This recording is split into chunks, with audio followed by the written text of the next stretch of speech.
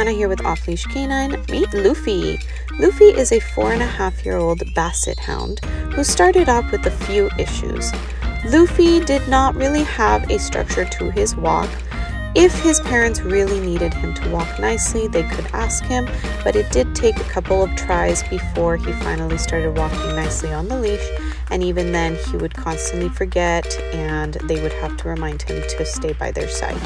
Luffy was known to counter surf. He absolutely loved to look for stuff on those counters and would not drop it once he had it in his mouth. Luffy was known to bolt out the front door a couple times, so they did have to keep a close eye on him in regards to that. And when he did escape out the front door, they had a really hard time getting him to return when called.